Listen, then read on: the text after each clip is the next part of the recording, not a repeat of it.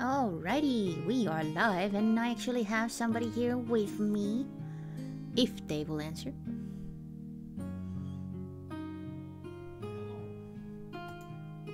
Hang on, I think I have my wrong headset. Do-do-do-do-do. How could you do this? I know, right? I'm the worst. You're usually so prepared. No, I'm not. Not in the least. So completely ready for all things that life throws at you. Absolutely. Handling all of them in a healthy and positive and productive manner. Okay, which one of your mistresses are you describing? Because that ain't me. Oh, wait. Crap. Which one am I talking to? Your wife. Oh, no.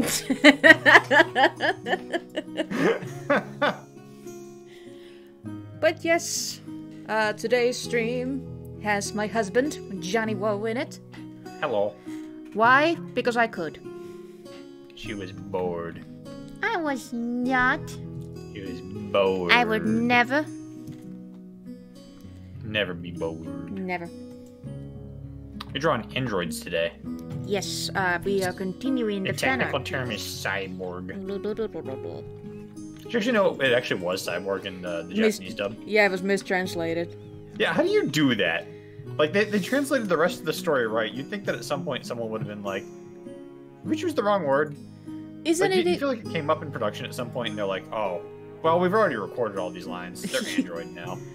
I'm just wondering, wouldn't the word cyborg in Japanese be very similar? Because very often words like that tend to come from English. Also, hi Bone Havoc, welcome to my stream. Hi Bone Havoc. Cyborg, I believe, was Jinzo Ningen. Mm-hmm. Android in Japanese. What was Android? Android is, no, they're not remotely, they're the same. Android is Androido. See? Yeah, not even close. So, I remember when Dragon Ball was airing, there was another, like the first time it was airing, there was another anime on Toonami and like most of the other networks that were carrying the same kind of programming that would be showing Dragon Ball. Mm-hmm. There was an anime called Cyborg 007. Oh, I remember that! Yeah, it was mediocre.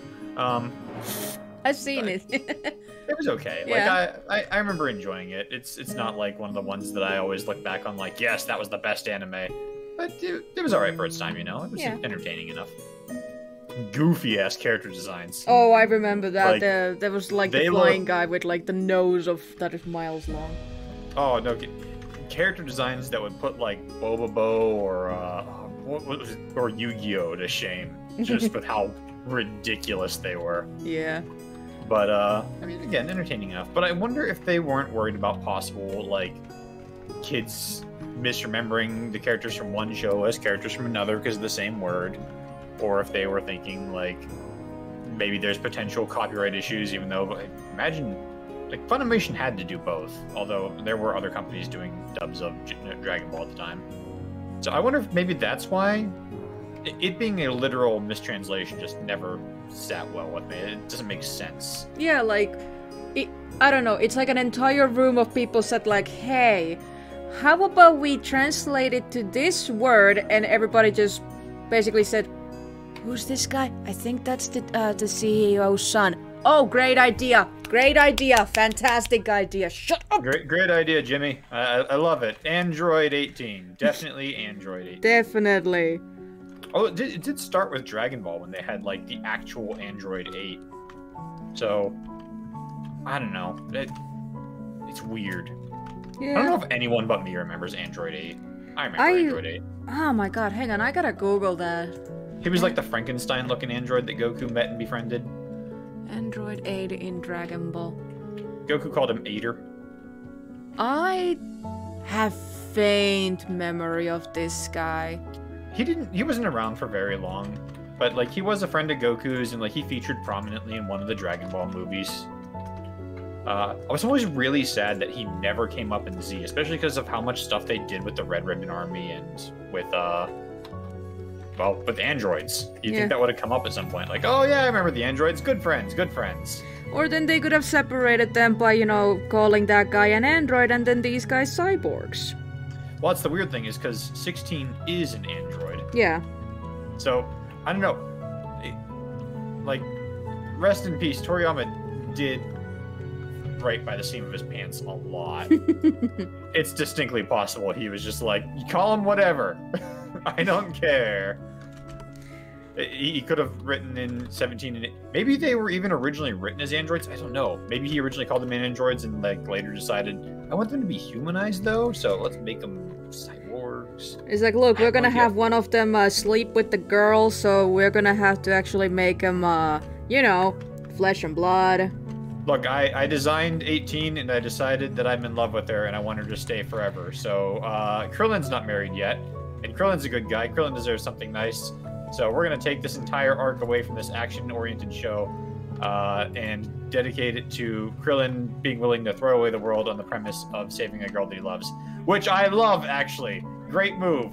Like, not sarcastic. Absolutely A+. He comes across as sarcastic. I always come across as sarcastic. But no, that's how you write a story. 99.99% of the time, if you're writing a character and they're in a, like, fate of the world situation, they will always choose friends, family, loved ones, etc. over the fate of the world. Because what's the point of the world without those characters in it? Yeah. And also, the world's never going to end in a story. Like, that's where the story takes place. Like, come on. But it does ramp up the stakes a little bit. Yeah, absolutely. Although I guess Dragon Ball's a bad example of that. A lot of worlds do end in Dragon Ball. Looking at you, Namek. Yeah, but you know, there's the fake Namek and the new Namek, and then there's the alternative universe Namek.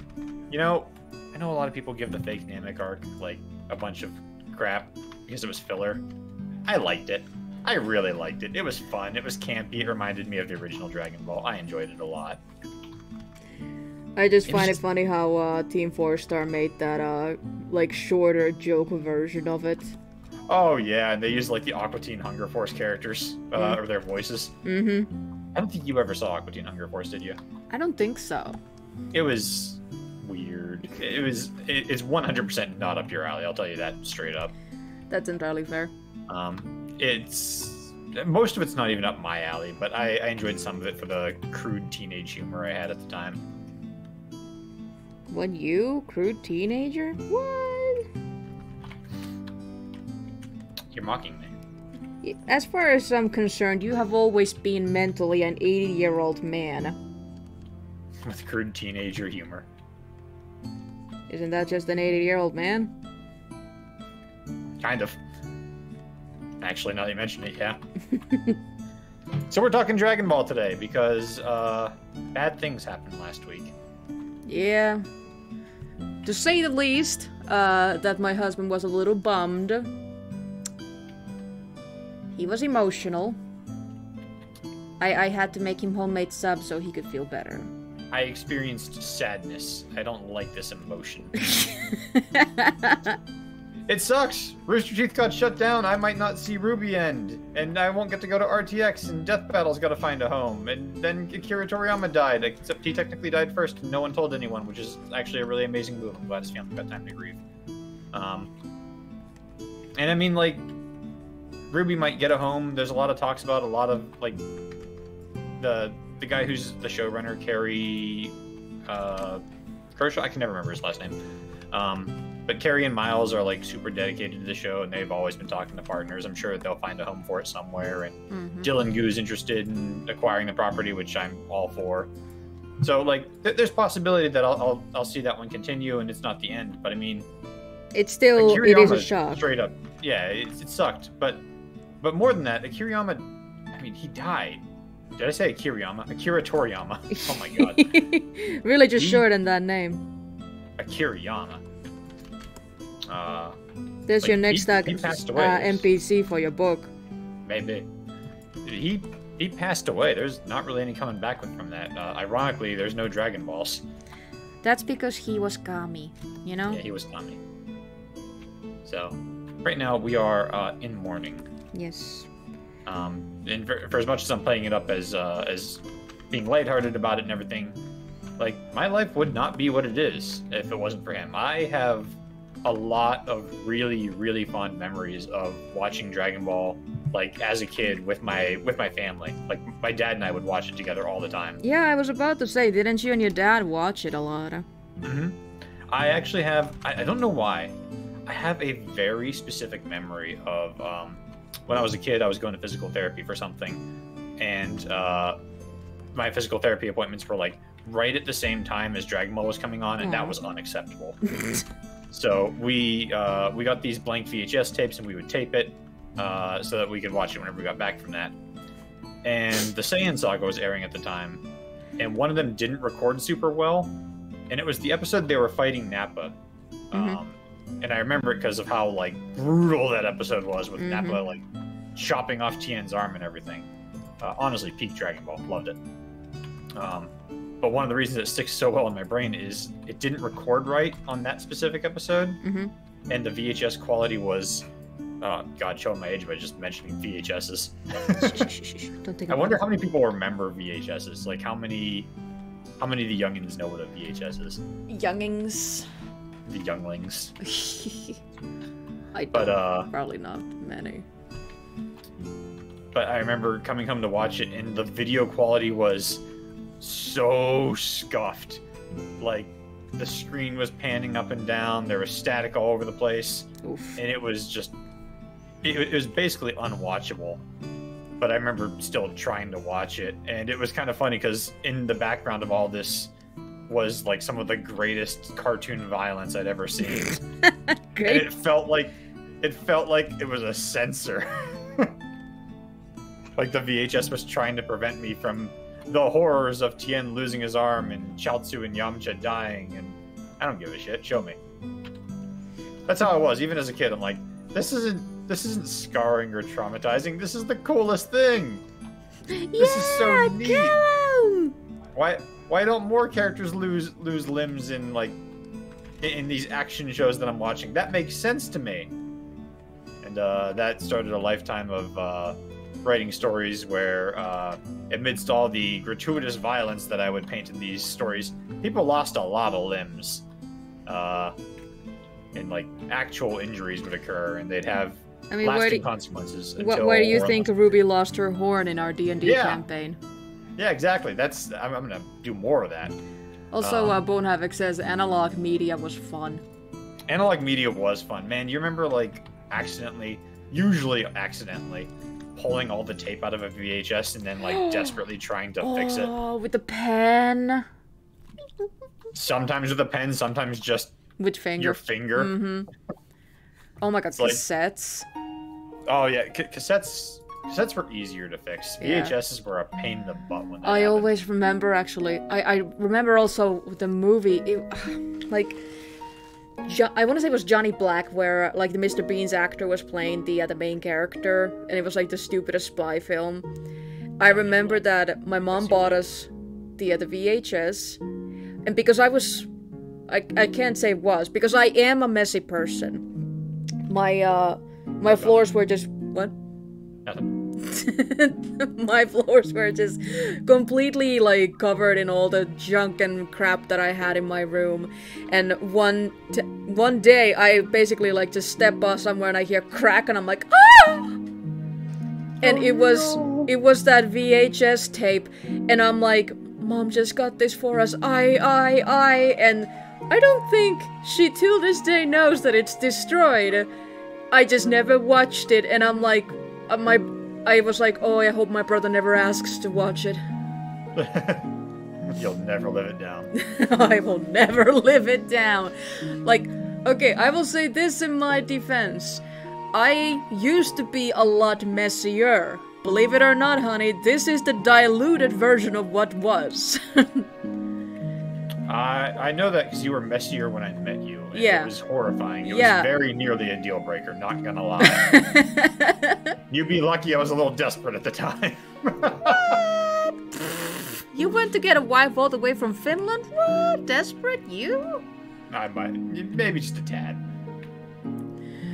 But yeah. I might not have been doing the greatest at that point. Well, you know what? You have a very happy wife and a very happy life, and etc. We're celebrating this year our 10th anniversary. Yeah.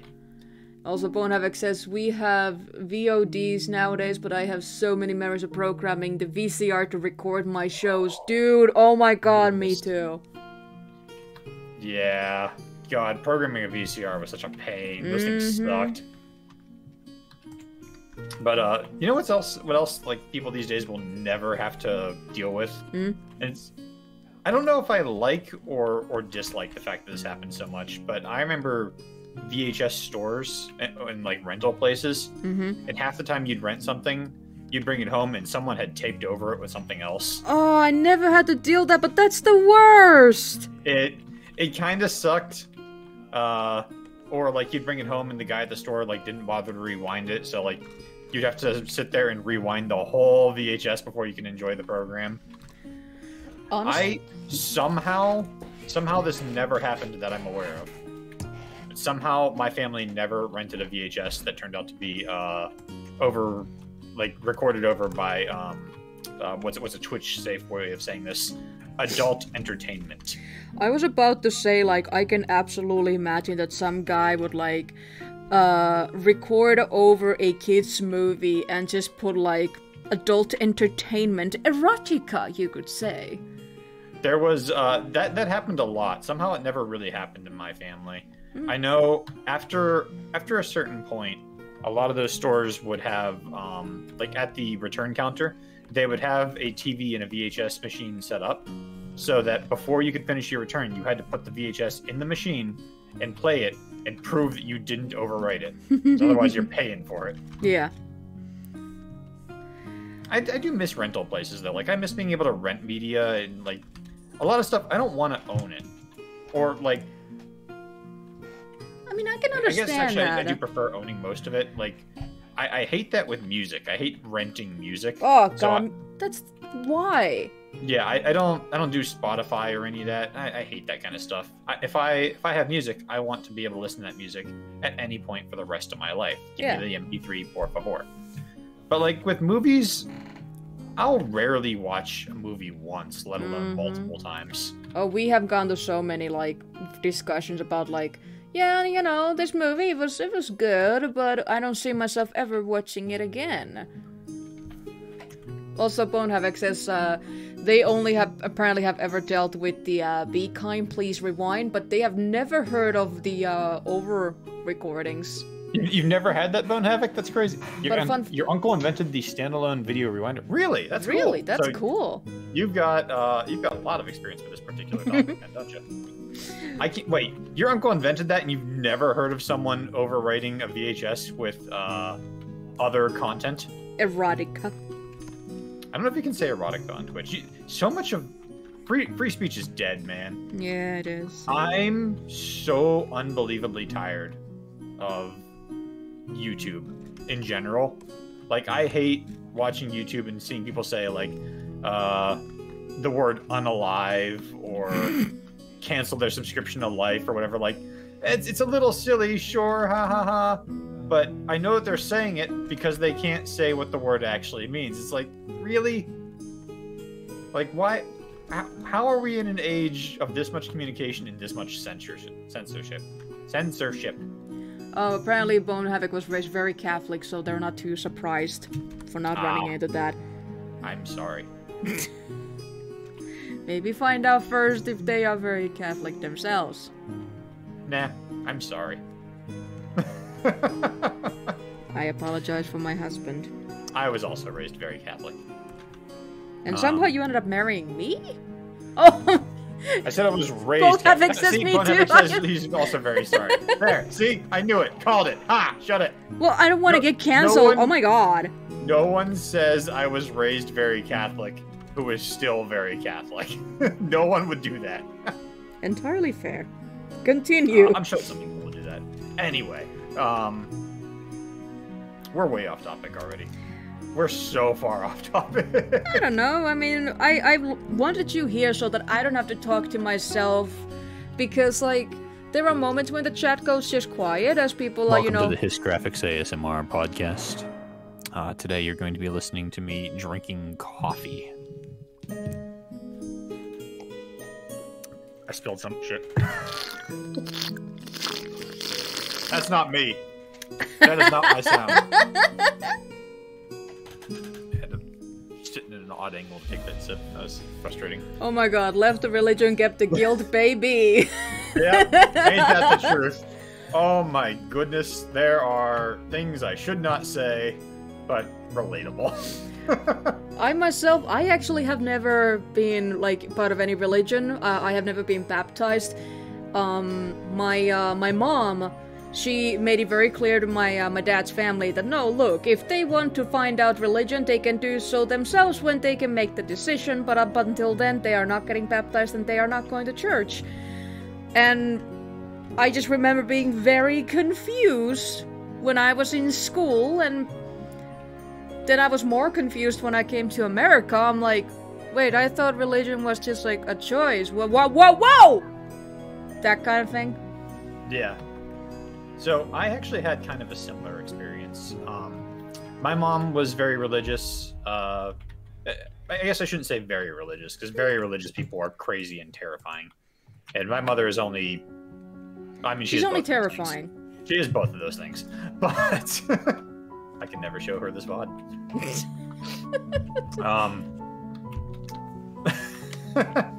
But she came from a religious household, and she wanted to make sure that my sister and I were baptized and raised with a religion.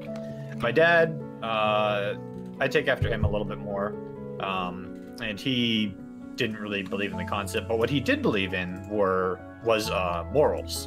And I actually agree with him on this. Despite everything that we dislike about organized religion, it does tend to raise people with at least a belief in punishment system and a good set of general moral foundations. You know, the Ten Commandments, regardless of whether or not I believe in the religion, are pretty good rules to live by. I'm never going to argue that. Like, do not steal, do not covet thy neighbor's possessions, do not kill, etc. Like, yeah, that's a good system. So he kind of agreed to having us, you know, in church when we were little, so we'd learn all of those things and develop a good set of morals. And I think that was a good call, honestly. And it's one of the reasons I don't want to have kids, because I think I would do the same thing, but I don't want to go to church. That is the smallest reason why I don't want to have kids, but it is on the list. Yeah. Do you want to turn this into a podcast? We can, sure. Yeah, let's just grab the VOD later, and I'll just upload it to YouTube somewhere. Just, you know, be careful about the part with your mother. Nah. it's going in there. What's she gonna do? This is also going in there. Like, we're meeting her tomorrow for lunch. I'll show it to her.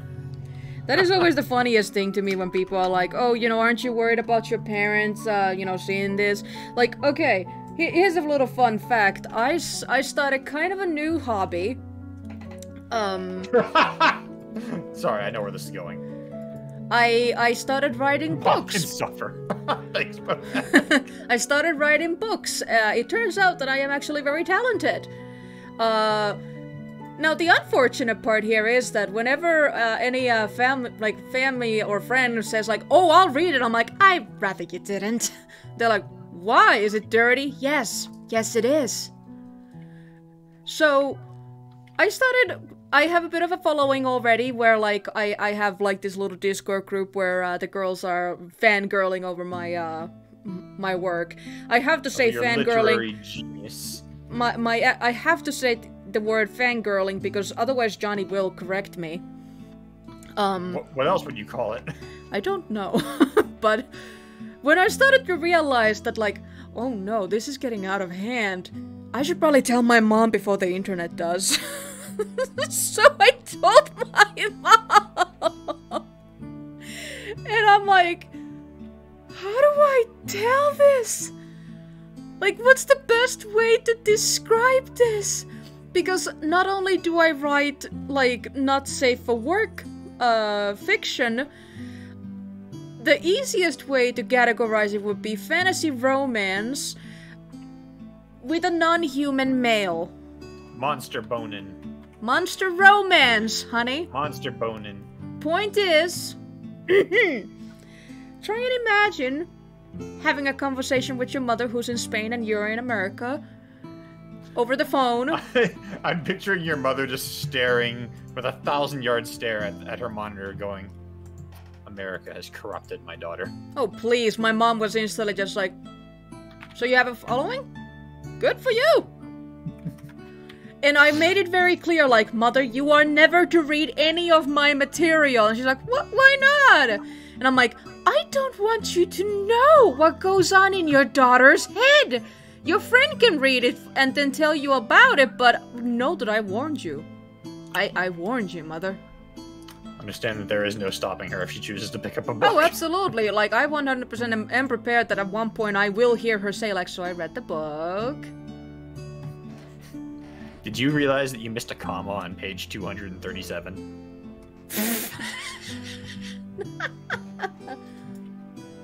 By the way, those are going to be my notes. Sorry, not sorry. I know. So I started writing the same kind of smut. YLU? Oh, you read all day.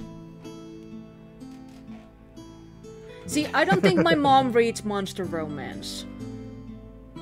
Well, if she did, would she tell you? She has recommended me books. Yeah, exactly. That's how this started. None of them have been that theme. And my mom... no, she's gonna recommend the tame stuff first. Actually, my mom did once, recommend me a book that had, not safe for work scenes in it. And when I brought it up later, my mom goes like, oh, it did? I didn't even think about it. It was a good story. I'm like, Mother, I cannot look at Scotsmen the same way! I'm just reading it for the story. The story. Just a shot of the Scotsman from Sam Rising. Exactly. Anyway, we're way off topic. We're here to talk about Dragon Ball. I don't know how we got here. I mean, we don't have to talk about Dragon Ball, but I should probably be drawing it. I mean, yes, you should be drawing it. And, also, if we're talking about Dragon Ball, we can title this, We Talk About Dragon Ball While You Draw Dragon Ball. We talk about stuff while I draw. Dragon Ball Z and Dragon Balls. Actually, one of my stories is about a cleric and a dragon. Next subject, please. Okay. First subject, please. You are just jealous because you're not the one who came up with their story? Sure, we'll call it that. Sure. I'm moving okay. on. But yeah, so the works of Akira Toriyama, specifically Dragon Ball. I don't think I've never played a Dragon Quest, and I've never really engaged with any of his other properties. Like I'm aware of Arale, for example, and Dr. Slump and everything. I've never read or watched any of it though. But like Dragon Ball was foundational for me in terms of entertainment and media, and it's probably why I can't realistically watch anything that doesn't have at least some action to it, because that's what I love. And like, give me a good story, yeah, but make sure someone's getting punched at some point during it, and make sure the person who gets punched punches back, and make sure that the person who gets punched in it deserves it. Okay. I tried. I mean, if they're not the ones who deserve it, then the puncher will deserve the punch that he gets back, you know? Like, that's just how it works. I'm surprised you like Mari, then. I mean, I enjoy a good comedy. Yeah. But, yeah, like, I love action series. Dragon Ball, Yu Yu Hakusho, that kind of stuff. 100% of my... For that, you'd think I'd like Jujutsu Kaisen more. I've never seen it. I've been watching some clips lately. It looks up my alley, but it also looks like one of those series where... So, there's a middle ground with action series like this, that I need to find this balance, where I need action, and action should have consequence, and don't be afraid to, like, knock off a character when the character's point in the story is done. Jujutsu Kaisen, from what I've picked up, is one of those series that's just going to kill all of its characters off, because why not? Like, almost every character that I'm aware of in that series, I'm aware of their death already. And I haven't watched a single full episode. I've just seen like YouTube clips and like I'm like, oh, that guy's cool, he's dead. Oh, that guy's cool, he's dead. They basically pulled the Game of Thrones. Kind of, yeah, and like a lot of them have open story threads, and some of them have narratively interesting deaths, in my opinion. Mm-hmm. Some of them, like, yeah, this character has reached the end of their line. It's time to pass the torch, or you know, whatever. A lot of them are just shock value. And one of the other things I've picked up from watching the series is that, if you get a flashback of someone's like childhood or life at some point, it means that they're about to die. Yeah, obviously, key points. Like, one of the straight up spoilers for Jujutsu Kaisen. No, I'm not gonna do that actually. But there is a scene where like a character is just kind of standing there, and for no apparent reason, we get this long flashback about them, and then they just die. Like, what was the point of this? What was it? If their story is over, I don't suddenly need to know what should have been told to me leading up to this. Dragon Ball is different in that regard. Oh, Dragon Ball showed that you can kill a very important character over and over and over and over again. Because it had the reset button. And that's both good and bad. Because it's bad because there's no consequence past a certain point. And there should realistically be no fear of death. Team 4-Star did this very well when they adapted Dragon Ball. And when Goku sacrificed himself against Cell, spoilers for a 30-year-old cartoon, when Goku sacrificed himself against Cell, Gohan has this freak out, and he screams and he pounds the ground and he's super sad, like, what did I do? This is my fault. And I remember, is this genetic? Yeah, like I said, Team 4-Star did it better. I remember watching that as a kid. I'm like, Dragon Balls, like, you're just gonna bring him back. And Team 4-Star did that. Krillin just walks up, he goes, Gohan, Dragon Balls. I'm like, thank you. Like, yeah, feel a little sad about it, but it's a day trip for you. Whatever, who cares? Death means nothing in Dragon Ball. You can fly. My favorite random flashbacks in JJK are Toto and Chozo, both something. Yeah, what the heck is that about? I'm not going to spoil any JJK. That's an ongoing series, but like, it's a weird show. It's one I definitely want to give a try to, though, because like, despite me having the problem with the characters getting killed off constantly, it does seem really good, and the action is like really well paced, and it's rare to do that. It's so much action these days is flash without substance, and it's honestly a problem. Yeah.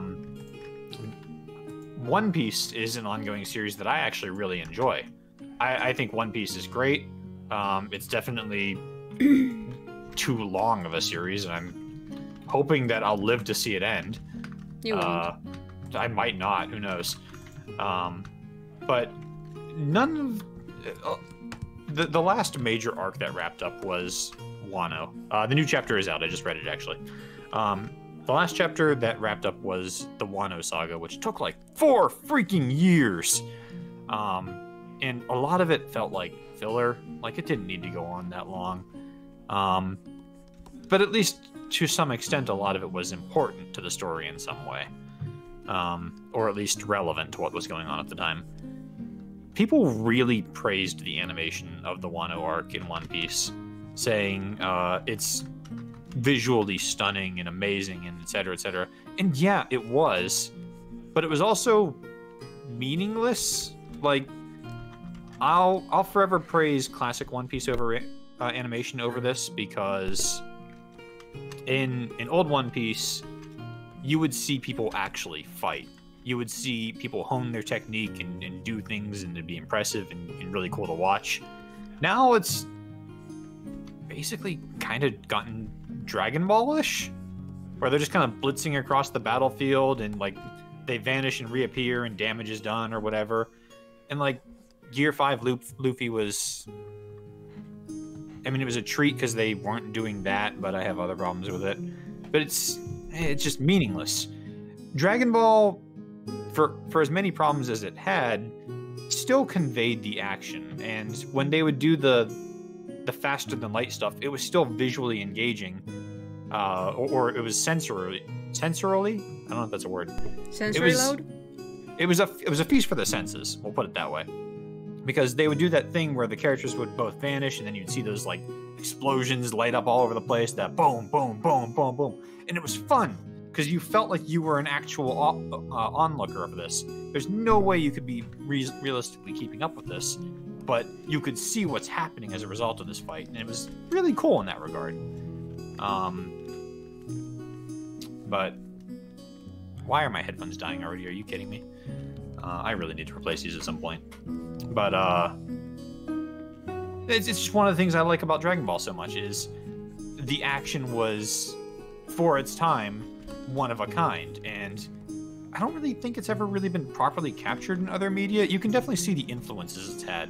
I mean, and Yu Yu Hakusho, in my opinion, did a really good job with their action scenes. So that's actually kind of what I'm getting at, is it's been so remarkably influential on the entire rest of the industry that you can see its influence everywhere, but I don't know if anyone's ever done it the same way. And that's both good and bad. Because it's good because it keeps Dragon Ball to its own identity. You can see how it's inspired others, and Yu Yu Hakusho is a great example of that. But no one is sticking to that formula, which is, again, a good thing. Everyone's taking it in their own direction. And some of them kind of go samey in that regard, but it's whatever. But Dragon Ball has a style and a feel all of its own. And that's just, it's fun. And especially early Dragon Ball, like Dragon Ball before Z and even early Z, you could really feel the mastery of techniques and the flow and the animation and just generally how these characters are moving. Give me the knockdown, drag-out brawl between Goku and Master Roshi, or Jackie Chun, and we'll talk about that in a second. You bastard. Give me that fight any day, and keep your freaking Jiren battles with your Ultra Instinct, because I don't care about it. But this is what was foundational to me. This is a long way of just repeating that same information. That was the coolest thing when I was a kid, and maybe as a result, maybe some of it's just like a little bit of what's I'm looking for here? Not schnob. Snob. Not snob. But some of it's probably nostalgic. Like I'm not going to deny that. A lot of it's nostalgia.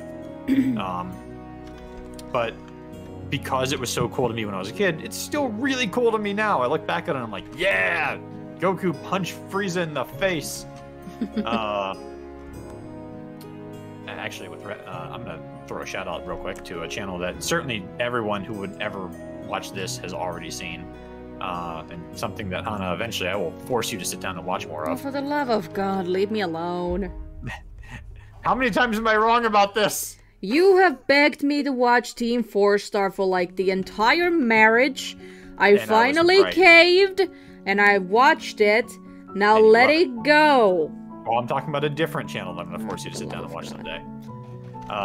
Overly Sarcastic Production does these videos called Trope Talks, where they will pick apart different tropes, and sometimes they'll go into what they call detailed diatribes, where they'll latch onto a specific concept of a series, maybe an ongoing one, maybe an ending one, and talk about its impact and how well or how poorly it was executed. The Super Saiyan, they did one called the... Oh, what was it? They did one talking about the Super Saiyan prophecy, and it was so well handled. Both their breakdown of it and how Akira Toriyama like seamlessly weaved in the legend of the Super Saiyan. I love that video. I'll watch it a million times and not get bored. But man, Toriyama's earlier works were so incredible. Just the way he worked with the characters of Dragon Ball and what he did with them and how he told that story. I love it. There's a reason it's so foundational to the industry. There's a reason why everyone is still mourning his passing. Why his name is basically never going to be forgotten. Just, what an absolute legend. Thank you for coming to my TED Talk about Akira Toriyama, and I could realistically talk about this kind of stuff forever. Yep. But Also, he said that he was only gonna be here for a little bit, and it's already been like 45 minutes. Yeah, I'm playing Power Wash Simulator, so... It's not like I'm listening to anything else anyway. Now, I get to listen to you, and I get to run my mouth about stuff that I care about. Sick! Well, I make fun of you. Well, you make fun of me for running my mouth about things that I care about. So maybe it's your nostalgia that just makes you so fucking picky about everything.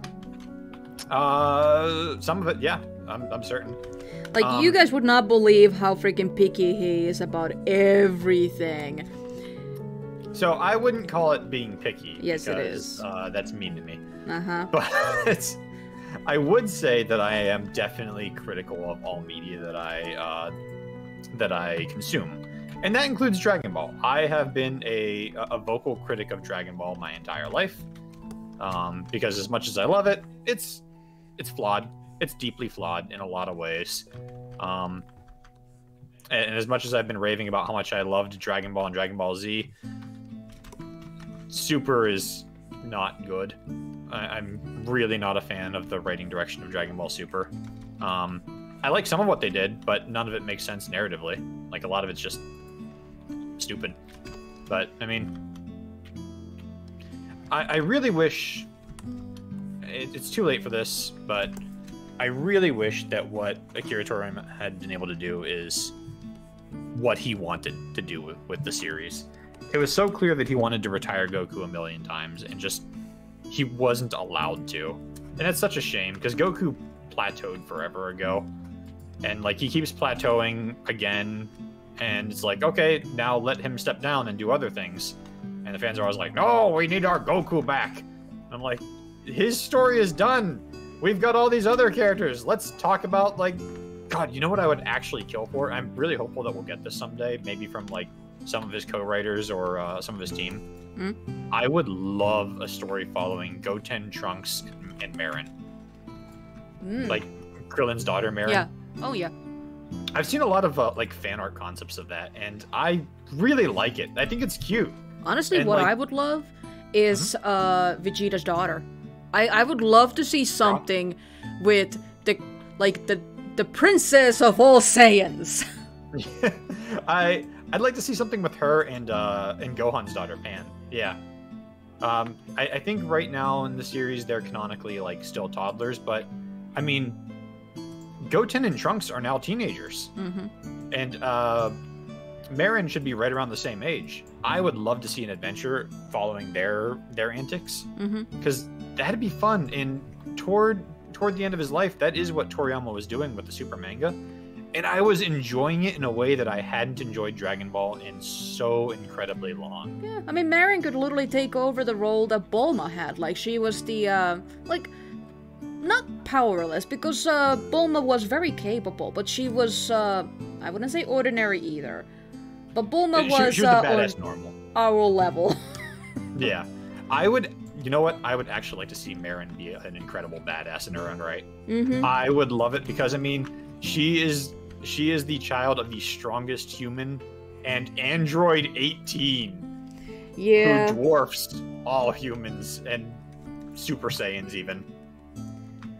Yeah. I would genuinely love to see that. So, like, if we ever get a Dragon Ball knockoff, like a spin-off, we have knockoffs, let's be real. If we ever get a spin-off in the future, those are the characters I really want to see. It is actually very rare, though, because I very often hate when I see, like, a show with the offspring. I'm looking at you, Boruto. Oh god, Boruto is so bad. I've watched very little of it, but I keep on picking up bits and pieces. It's absolute dog shit. And anyone who's listening to this at any point, if you enjoy Boruto, I'm sorry that you have such terrible taste.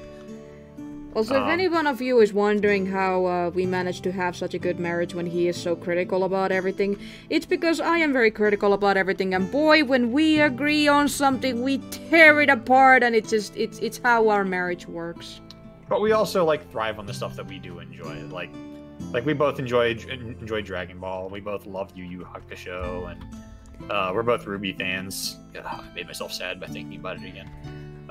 Funny thing, actually. So, it took me a very long time to watch anything in regards to Dragon Ball. because so I had a friend back in elementary school, and she was absolutely obsessed with Dragon Ball. And I just remember one time I was over at her place, and she had all the mangas, and I opened one of the pages, and till this day I remember the scene to the dot. There was oh my god, they were like the quadruplet assassin brothers. I want to say they were 4 brothers. 4 assassins. Yeah, like they pretended to be one assassin so that they kept like duplicating themselves. And there was a specific scene where he somehow got a wooden stick stuck in his ass. Oh. And Goku made a joke like, he has a tail like me now. I remember that. It was Ninja Murasashi. And so that's the page I opened it to. And oh no, that was your first exposure to Dragon Ball? That was my first exposure to Dragon Ball, and I looked at the page and I'm like, this is the stupidest fucking thing I've ever seen. The expressions were dumb. I didn't like the way that they wrote Goku talking in Finnish. Basically, like, they tried to make him sound like a kid, but just like, rather than say like, hey, he has a tail like me, he said, like, I don't... He tried to talk in, like, kid slang in Finnish, and I hated it. Oh, like modern slang at the time? No, yeah, modern slang at the time, and they kept on doing this. They kept on, like, trying to constantly translate the English translation or Japanese translation into the Finnish version, and rather than just go with, like, direct translation, they would try and, like, do slang if they felt like it was accurate, and I despised the slang. I absolutely despised it in mangas. I did not like it. So that was my first exposure to Dragon Ball, and that was my only exposure until I met my husband. And then, like, 6 years later, when I finally sat you down and got you to watch Dragon Ball. I did enjoy, my biggest problem, though, is that I insisted on always watching, subbed, you know, Japanese lines and subtitles. Mm-hmm. And this is something that, like, it took a while for my husband to understand that when there is sound effects and explosions going on the background, and that the character, like, talks about this is like this, I'm like, I don't fucking hear what's the joke? Like, Johnny keeps on laughing his ass off next to me, and I'm like, I feel dumb because I cannot understand what's being said here. So finally he started realizing that in order for me to listen to the English dub, I need subtitles for the dub.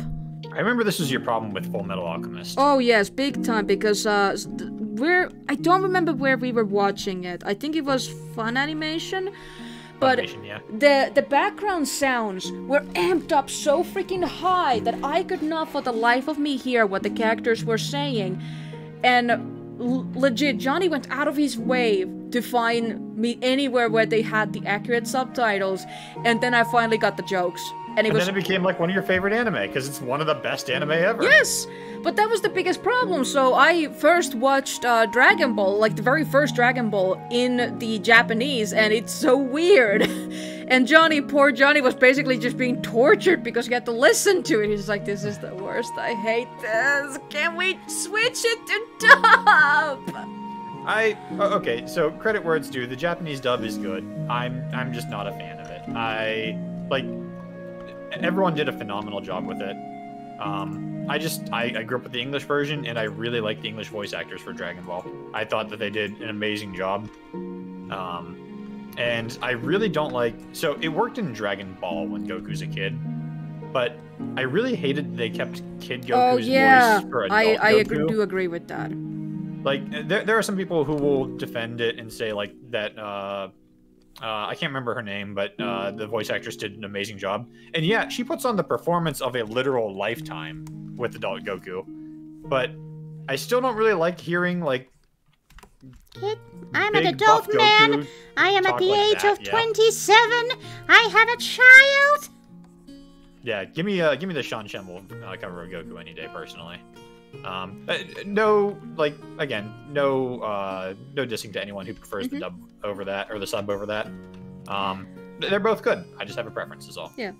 I do remember this, actually. This is not a Boruto situation where I'm going to say you're just objectively wrong, because Boruto is objectively dog shit. I couldn't write that bad in a dark room with a black vial of ink on black construction paper. I couldn't do it. It's so. Why? Why is it on TV? It's so bad. One of the other big things, though, that took me forever to watch Dragon Ball, though, was because I kept on having the anime raved to me by dudes. So just like, no, you don't realize, like, the voice acting is so freaking good. Like, the voice actor for Goku, he, like, actually did an entire screaming session where he destroyed his voice, and I'm like, that's stupid. Why would anybody ever think that's a great achievement? You destroyed your voice for the sake of screaming your lungs out? Hey. He destroyed his voice and he passed out. Yay. It's impressive. So, my problem basically was that men tried to recommend anime to me, knowing fully well that I was equipped with an entirely different mindset. And thus thought it was stupid. Come on. Tell me that there is anything in voice acting more badass than Sean Schemmel's Super Saiyan 3 transformation scream. I do not care. Lie to my face. I will absolutely. Honey, I do not find that detail impressive in the least. I want a divorce. Done. We have it on recording. Okay, bye.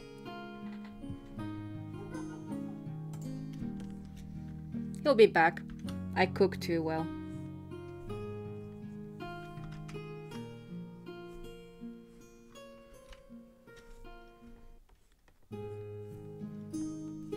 You know what the worst part about sharing a house with someone like Anna is?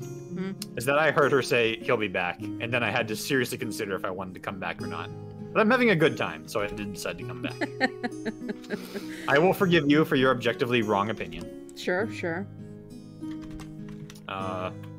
Again, it's not as bad as the opinion about Boruto, so, you know. I'm not gonna lie, if you become a fan of Boruto, I am going to have a problem with you. Oh my god, I till this day remember, like, I tried watching Naruto. I got it quite far in it. And I remember when I was talking to my friends saying that, like, oh yeah, I think I stopped watching, like, around episode 80. They're like, what? But that's when the good stuff starts. I'm like, okay, hear me out. Maybe that's 70 episodes too fucking late. For real.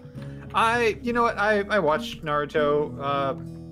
I wouldn't argue it was very good, but I enjoyed a decent chunk of it, at least. It was a very cool thing, because, like, I remember I was absolutely obsessed with the idea of, like, ninjas. Like, it was so cool.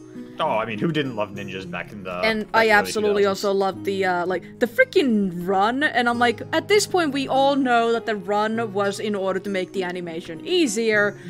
But it was an iconic run that was so freaking cool.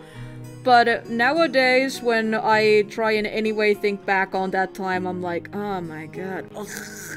Yeah. Like, all the girls' obsession with freaking emo boy, I don't want to remember his name right now. Sasuke. Itachi. Ugh. Both of them. Man, you lady folk, you all loved those emos back in the day. I'm like... I did not. They're such bad characters. I guess Itachi had some depth. Like... Even in Stardew Valley, everybody fawns over Sebastian, the emo kid, and I'm just like... I'll take your word for it. Friggin'... I'm sorry, but Here's how gloomy I was as a teenager. If I came to my mom saying, like, there's this girl, and my god, she's so freaking depressing, my mom would look at me and go, like, how depressing is she if you think that? I'm like, right? Am I allowed to use that line about things? Depends. Alright, I'm gonna keep on not using it. I could feel my life being threatened in that depends. Oh, honey, your life was not threatened. I could feel my sex life being threatened. There you go. That sentence.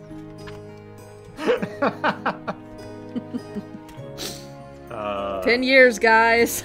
So we're here to talk about anime, apparently. We're not just talking about Dragon Ball, because we can't stick to a topic to save our lives, apparently. Well, you have to jump from topic to topic. Yeah, absolutely. And also, you can't really talk about Dragon Ball without talking about other animes, because Dragon Ball was very much a foundation for a lot of the animes. It's the reason anime is what it is. So going back to Team 4-Star, actually, they did... Hannah, have you watched the DB Decembers? I know you've watched a lot of their stuff. The DB Decembers, They would do, like, ranking lists of different Dragon Ball content. Best fighting moves, best fights, best arcs. I have not seen those. They're really good. I enjoyed them. But they did one that was, like, the top 12 techniques in Dragon Ball, or whatever it was. Kienzan. Yeah, it was on the list, because, yeah, the Kienzan is so cool! And never used! Always used, never hit. Unfortunately, it's probably why Krillin got kind of written off to the side, is because, oh no, we gave him an insta-kill, we can't use that.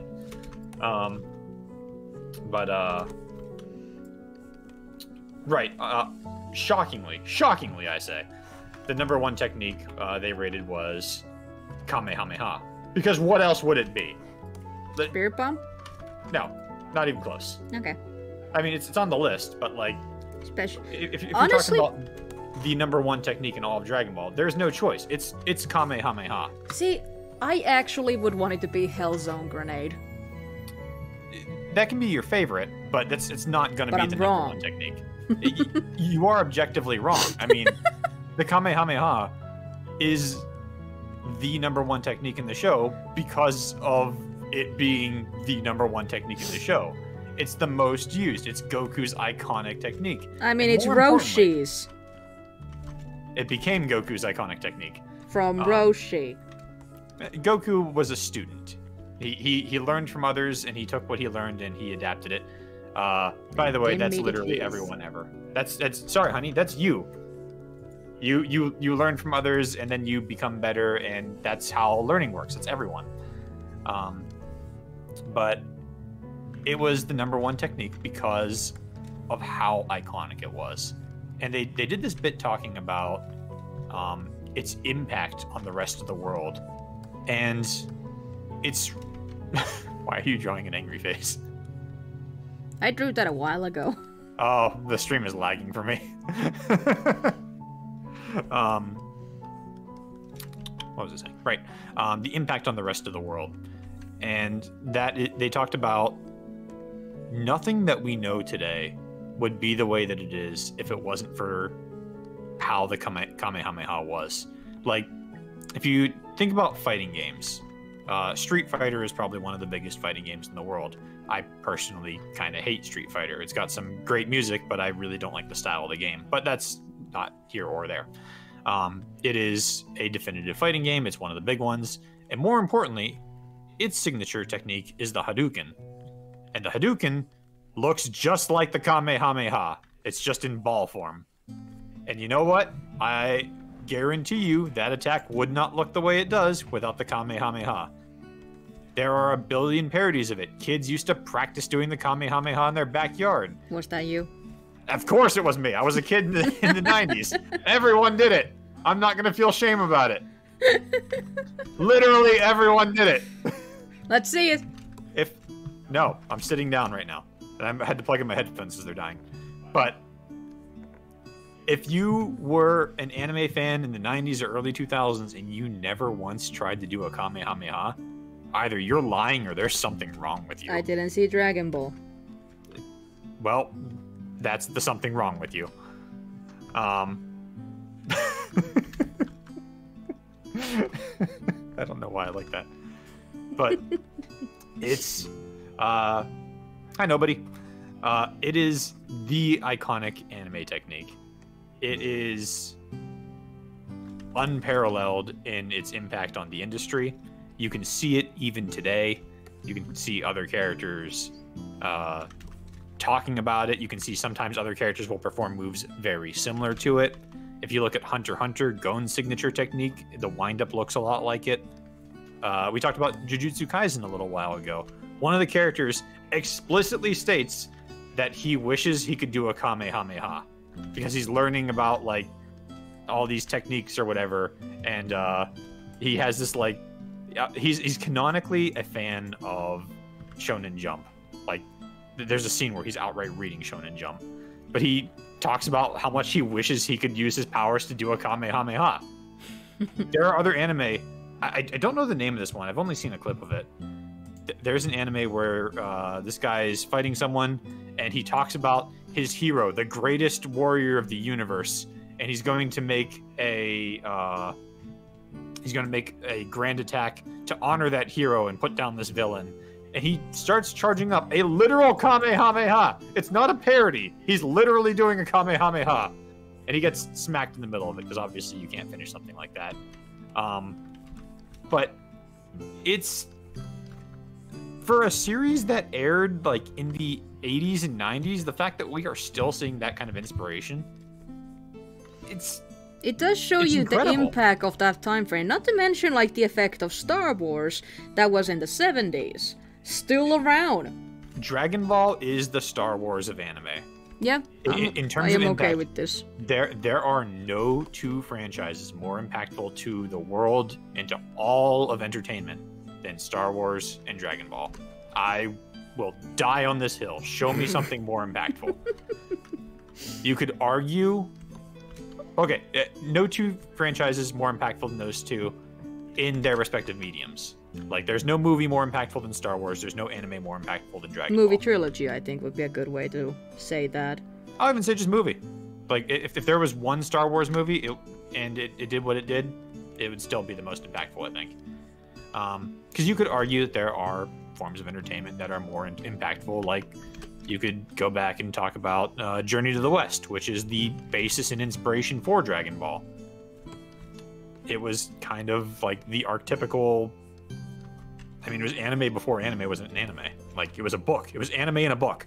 Why am I bothering with this hair when I know that his hair is all black?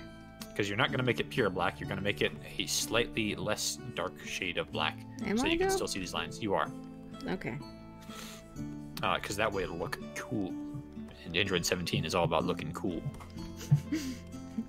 Yo, what's up, me sister? Come up all up in the cell. Yo, what's up? It's totally tubular in here. There's puppies and kitties and... It's like, you know nothing about us, do you? Okay, to be fair, I just met you. Oh my god. This was actually one of the big things why Johnny tried to get me into watching Team 4 Stars content. Because it's your sense of humor! You didn't... He quite literally said, like, honey, honey, honey, grabbing my cheeks. You keep quoting the show without ever watching it. You would make some jokes that were like a word or two off of exactly what Team 4 Star's jokes. You'd never seen it, and it was the same beat. I'm like, just watch the show. There is nothing more definitively your style of humor than this show you haven't watched. I'm so glad I finally managed to get you to watch that a couple of years ago. There are days when I do think, like, man, maybe I should one day meet Lanny Pator. God, that'd be cool. If he ever goes to one of the He's a psychology nerd just like me, apparently, and when I was watching the commentaries and he mentioned that he was, like, a psychology nerd, like, my husband was like, oh no. Yeah, I'm like, oh god, this is gonna give her so much vindication. I am an absolute, like, nerd for psychology. It is absolutely insane how much time I will think about, like, okay, why is this character acting this way? What kind of traumas do you have? What kind of childhood do you have? Tell me about your father. Show us on the doll.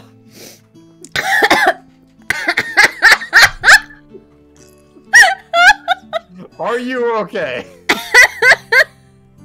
None hit my screen this time! This time. There is an actual recording from our D&D session. I have that recording. Where one of my players... My Dexter. There's an actual scene where one of my players cracks a joke and another one adds to it, and you can hear me choking on my drink on the background. And then all of a sudden I'm like, I spit all over my face! My screen! Good times. But, Yeah, I don't think it's a stretch to in any way say that the impact that Akira Toriyama had on entertainment is immeasurable. If we're talking about just the sheer quality of Dragon Ball, as much as I am a fan of it, I wouldn't say it's the best out there. It's not the best written. It's not the best paced. It's not. Where's Launch? It's definitely not the most consistent. That's for darn sure. Launch now. Give us Launch or we riot. The original Super Saiyan. But it was definitive. It was distinctive. And it was memorable. It cleared the way for so many other creators to take that formula and to take what they loved about it and create their own things. And I'm one of them. Like, we were talking about our strengths in writing, like, what was it, last night, this morning? Yeah, I don't know. it was last night. And I talked about that one of my greatest strengths in writing is I am a damn good fight scene writer, I guess. Mm-hmm. And a lot of that is because I grew up watching Dragon Ball, and I loved the fast-paced turbo action of Dragon Ball so much that for years, and by years I mean to this day, I do constantly visualize fight scenes in my head. I don't listen to music if it doesn't tell me a fight scene. That's not a joke. If I'm listening to music, it's because I'm probably visualizing a fight to that song, or because we're in the car and it's your MP3 player and I'm not changing that. But I will sit there and wait for the next song to come on and hope that it's one I can picture someone kicking someone's ass to.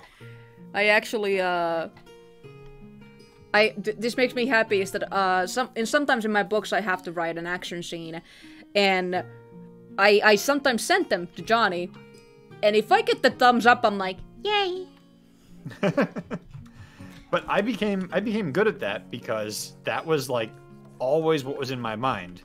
And when my body broke down and became crap and I couldn't draw anymore, and I converted to another medium and I chose the wrong one for this current age. Damn it, I should have gone into animation. Damn it. He's an audio engineer. Well, that was also one. I chose a bunch of wrong mediums, let's be real. I was talking about books, but yeah. Radio. I chose that too. God, don't remind me of my poor life choices right now, please. I'm mourning. I'm one of them! Don't say that. Don't say that. I try not to consciously process that information. What, that I'm one of your worst life decisions? Ow. I'm telling you that I try not to think that. Anyway. Oh, my goodness. Because you're not. I love you. You're my best decision.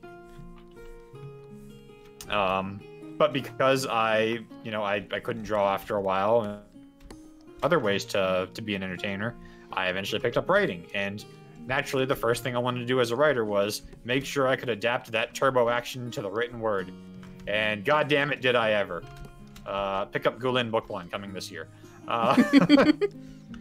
My God, I have no self-confidence, but let me tell you, the climactic fight scene of Book 1, and all the fight scenes, but like especially the climax, God, it's so cool! Yeah, let me actually tell you guys about my husband's book, because damn it, I'm going to do it for him. So, Gulin is a fantasy book. It focuses on 4 unbelievably freaking awesome characters. They are... Can I actually tell the origins of it? How we first came up with the characters? Yeah.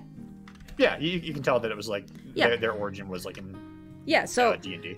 Yeah. I basically started a D&D campaign way, way, way back. And back then, we decided to record these sessions because we were originally going to do a podcast, and everything went horribly sideways, and the podcast never happened for many reasons. One of them is that I'm a bitch of a DM. So, I don't recall at what point, but Johnny basically wanted to start writing a book out of it. And it also meant that there was, like, a lot of stuff that he could fix about it. Now the campaign is finished, so he even knows how this story ends, so he can adapt, like, early book details into it, which I freaking love. Like, there is stuff in this first book that, like, link all the way to the end of the book, and I'm so excited for it.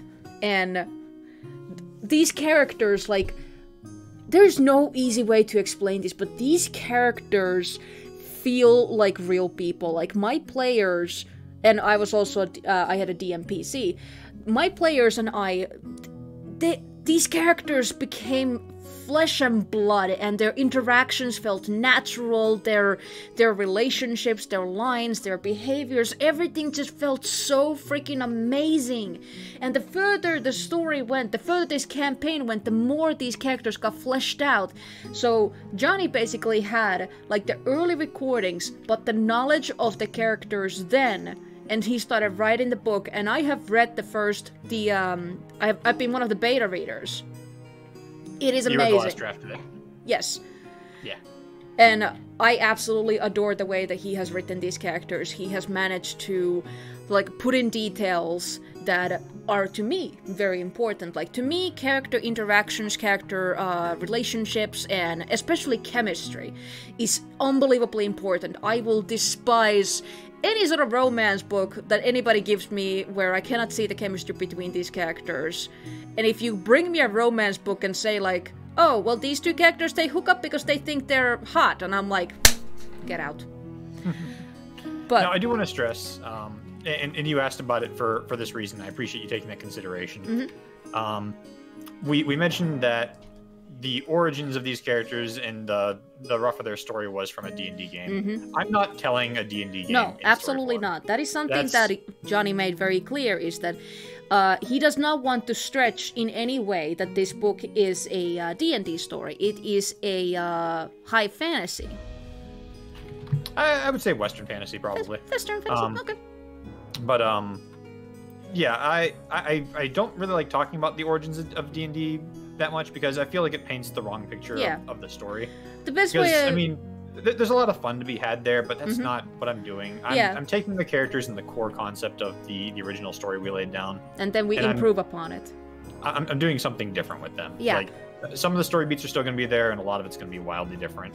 And then I give him shit if he deletes something that I love. I've had to suffer for a few of those. But, hush, Daddy, I'm focusing. I put it back in! I put it back in. I love the joke too. It just didn't work with the original. But yeah, like the big thing is that the book it is its origins may lie in D&D, but the book itself is not that. And more than that, it's basically like just a little bits of hints for D&D players where they can be like, oh, okay, I think I know what that originally would have been, or not. There's a lot of changes that I really like. I don't know if any of that's really going to be in there, but we'll see. Well, there's Smite Evil. Yeah, Smite Evil is there. Exactly. I mean, we have a paladin. Yeah, gnome paladin. Riding a corgi. A dire corgi named Elizabeth von Cuddlesworth III. And that's actually one of the main reasons why you should pick up this book. It's because we have a dire corgi named Elizabeth von Cuddlesworth III. Anyway, all this to say, didn't mean to toot my horn that long, but I will. Love it. I will do it. This is my stream. My stream, my rules. My hubby's the best. He writes a book. It's the greatest book ever. I accept this praise, but all this to say, none of this would have happened. I wouldn't have done any of this. I probably wouldn't know anyone that I know. I wouldn't be interested in telling stories like this if it wasn't for Akira Toriyama. Like, it wouldn't have happened. Maybe some other creator would have come along. Maybe someone would have inspired the world the way he did. Probably not when he did, but maybe something like that would have eventually happened. I don't know. Who knows? But he had such a cascading effect on all of entertainment that I'm now a fantasy author. How you connect those two dots is a lengthy conversation that we just had, but but it's such a crazy string of things to link into one another, and I'm forever grateful to him for it. And I mean, just the world is. It'll never be the same now that Akira Toriyama's not in it, you know?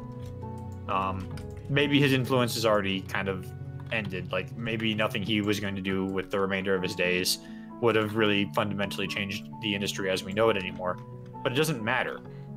Like, he could have done nothing for the next 30 years if he wanted to. It wouldn't matter because he'd already had the impact that he did. But he was still creating, like, despite that.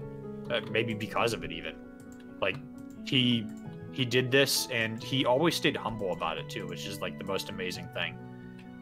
I don't know if he even knew how big and widespread he was.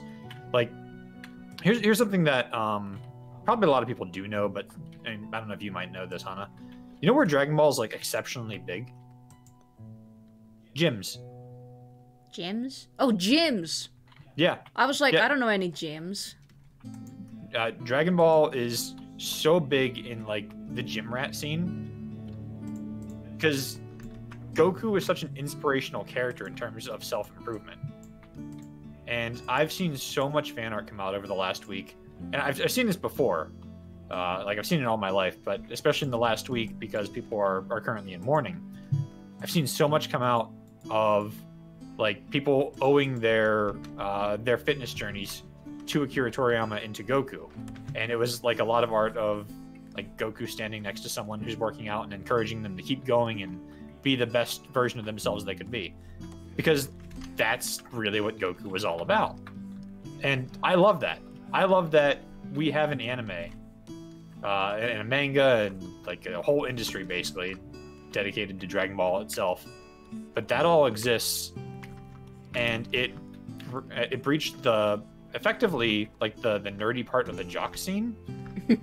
Like, could you imagine could you imagine 20 years ago, back when we were kids, like seeing a jock talk about anime? I don't think so. No, like I got beat up for that kind of stuff. Yay, childhood trauma. Anyway, Johnny talks about his school times way too casually. I just don't let trauma define me, you know? Aw, Bone Havoc says this has been a great conversation listening while prepping dinner. I'm glad to hear that. Thank you, Mona. In fact, I would actually like to it. ask if you would you ever like my husband to join us again and have this TED Talk? I would do a different subject. I mean, yes. You know what? No, let's do an entire season of podcasts, and every single episode is just me talking about Dragon Ball. Do you want to stay married? Yes.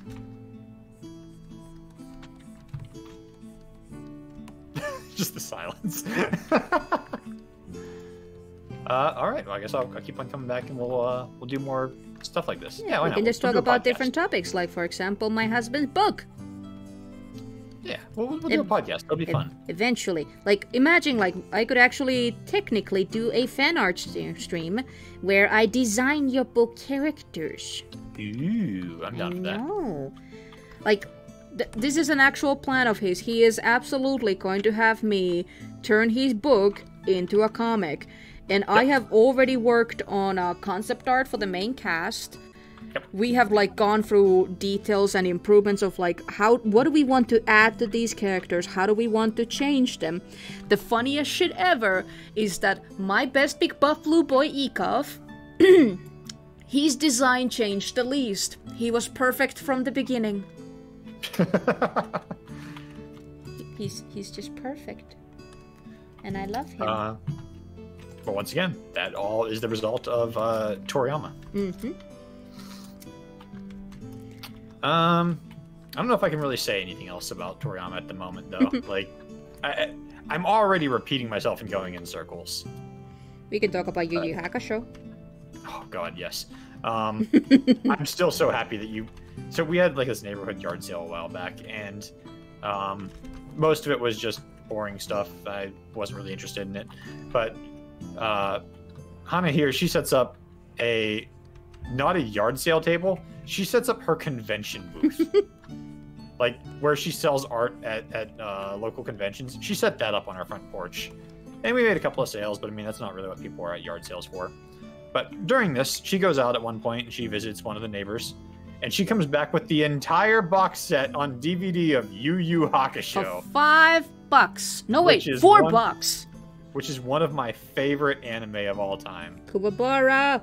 Love him. Kuwabara's so cool. Hiei was definitely my favorite. But I absolutely love Hiei. Realistically, the only one I didn't really like that much was Kurama. Yeah, same. Like, Kurama was just kind of boring to me. See, the funny thing is that Kurama should have been something that I would fawn over, because, like, he was basically, like, every female's like, oh! But to me, I don't like men with long hair, so I'm like, I don't know, like, he's too skinny, he's too flowy hair, he looks too much like a woman. He was very much a pretty boy, and I mean, he had a big scene. Oh, yes. Like, when Yu Yu Hakusho was big, like, girls loved him, and I'm sure that there's plenty of people who still do. Mm-hmm. But he was not my character. He was not my type. His fighting style was a little boring to me. He had some cool scenes. He was a well-written character, but just I'm not going to say that I didn't like Kurama, because I did. Yeah, absolutely. But he was just the one that I liked the least of the main four. Like, I myself, I love my Yankee boys, so Hiei was, like, right up there. I loved him that he was, like, this itty-bitty thing, and unlike Vegeta, he didn't have a complex. Not at least the same way. But I love both of my short boys. I absolutely love Kuwabara. I am very attached to personality. Like, I don't want to go into the big details, but short and sweet, I'm a demisexual. To me, emotions are everything. And Kuwabara was this absolute sweetheart of a man. Like, if I had to pick a husband out of that cast, I would pick Kuwabara every day. He was an absolute sweetheart. And then, of course, oh my freaking god, the main character, help me. Yusuke, you're Thank you, Yusuke. Yusuke was an amazing character. He was very fun. He's having a bit of a temper problem. I related to that. He said bastard, and as a kid, I didn't get to hear that word very often, except from my dad. That sounds bad, actually. Wait, no. I was not a bastard. My dad did not disown me. My dad just swore a lot. Yes, like, oh my god, the amount of cursing in his family. But either case, like, all of these characters, they were written absolutely amazing. But no, Kurama was not for me. Yeah, but, oh man, just, what a it was, I'd say it peaked in the Dark Tournament. I enjoyed what came after, but as far as storytelling goes, and even the fights themselves, the Dark Tournament was definitely the best of that series. I think if it ended there, it might actually be my favorite anime of all time, because, like, that was just so good. But especially because during that time, you didn't really feel like any of the characters were left behind. One really big problem that so many anime suffer from is power creep, and how it leaves so many characters behind as the story goes. Chi-Chi, Bulma... Literally everyone who's not a Saiyan in Dragon Ball, yeah. Arguably, you could say Piccolo came back as of Super, but whatever. But Yu Yu Hakusho didn't do that. Like, all the way throughout the entirety of the Dark Tournament, you got the impression that all of our main characters were more or less on the same level. Like, Kuwabara, because he was the comedic relief, was arguably at the lowest. But when Kuwabara got the chance to show off and be a badass, that's an arguable statement. Like, oh gosh, what was against the team of the ninjas? Risho, the Earth manipulator guy, the cheating bastard. Kuwabara's fight against him is one of my favorite in all of anime, because it's got this amazing setup where, you know, he's half dead. He's basically just dead on his feet even. He can barely pull himself together, but he's just there to throw himself at the enemy until the enemy goes down. And he's there to sacrifice himself for his friends. And the entire thing culminates in this incredibly dramatic moment where he is about to die. Like, he is just suicide attacking at this point. And it's poignant, and it's wonderful, it's terrifying, and you get a feel for everything that Kuwabara is about in this moment when he's rushing certain death, all because it means that his friends will get to move on. And then the entire thing is played for laughs when his... not even his girlfriend yet. Love interest. When his love interest shows up and he sees her, and because his power is tied to his emotion and how he's feeling at the time, he gets such a massive boost that this guy who was beating the crap out of him, he just immediately one-shots throws him like 1,000 yards. Well, 1,000 feet probably.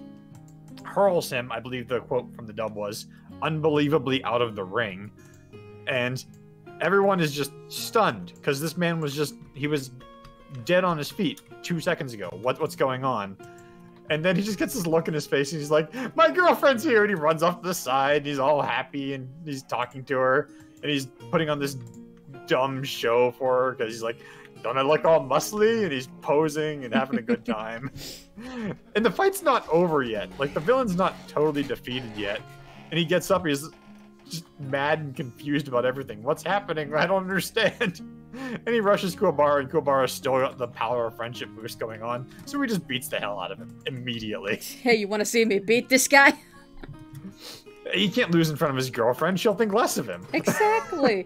But that is also why I just loved Kuwabara, is because, like, he absolutely fell head over heels for this girl. It was love at first sight, and his feelings were true. It wasn't like, oh my god, she's hot. It was like, oh my god, she's perfect. She's perfect for me. Exactly. Without ever exchanging a word, I believe. No, just as soon as he saw a picture of her, he's like, oh my god, I'm in love. And throughout the entire series, he would do everything to make sure that she was protected and safe. And he didn't insist that she had to be with him. He was just like, no, I want to make her happy. Yeah, Yukina was never... So this is one thing that a lot of shows do wrong. They'll take love interests and make them prizes. That is so terrible in every circumstance, and it's why so many shows are written so poorly these days. No one should ever be a prize to anyone else. Like, earn someone's feelings, not their relationship. Mm-hmm. Like, prove that you are good enough to be with someone, and then if they accept those feelings of yours, then that's something. But no means no. Yeah, no means no. Like, if someone's not interested in you, take the fucking hint, shut up. Like, no one owes you anything. Yeah. But Kuwabara was never that character. He was never like, I saved your life, now we're gonna be together. She was kind of clueless about his feelings for most of it. She was just this nice, sweet, friendly girl, and he was just madly in love with her, and he misinterpreted a lot of her signals as flirting back, but he never made a single undue movement. He never forced himself. He never insisted on her being anything more or less than what she was. And eventually they do get together. It's very sweet. It's such a nicely... And there's not a lot of focus given to it because that's just what Yu Yu Hakusho is. It's not a show that's about the romance. Yeah. It's an action series. We want to see Yusuke punch the guy. We want to see Hiei summon the Dragon of the Darkness Flame. We want Kurama's fight to be over with as soon as possible so we can get back to the other guy's fight. But there is that love interest or that love interest angle there. And honestly, what I little really time is given to that is really well done. Yeah, honestly, what I really liked about Yu Yu Hakusho is how they handle the love interest. Like, big thing is, I sometimes really hate the stereotype of like, oh, the first girl you lock your eyes with, that's the one you're with. And in Yu Yu Hakusho, it was Yusuke and Botan, you would have imagined like, oh, those two are gonna end up together. I was very happy to see like, oh no, these are not it. And also, the girl that Yusuke ended up with was an ordinary girl. They didn't try to make her like on the same level in any way a fighter. In fact, she was an absolute sweetheart, and you could see the care. Like, you could see that these two had a deep connection with each other, and you could see the chemistry in there. I'm sorry, but like, I love Bulma and Vegeta, but that's just a hate fuck. If Team 4-Star hadn't explained it, I probably would be rioting like, this makes no sense! It didn't. Like, in writing, like, their relationship makes no sense, like, at least throughout all of Z. Even between seasons, like, oh, he flies off, suddenly he's back in there, and she calls him cute. I'm like, wait, I'm confused. He killed all of your friends!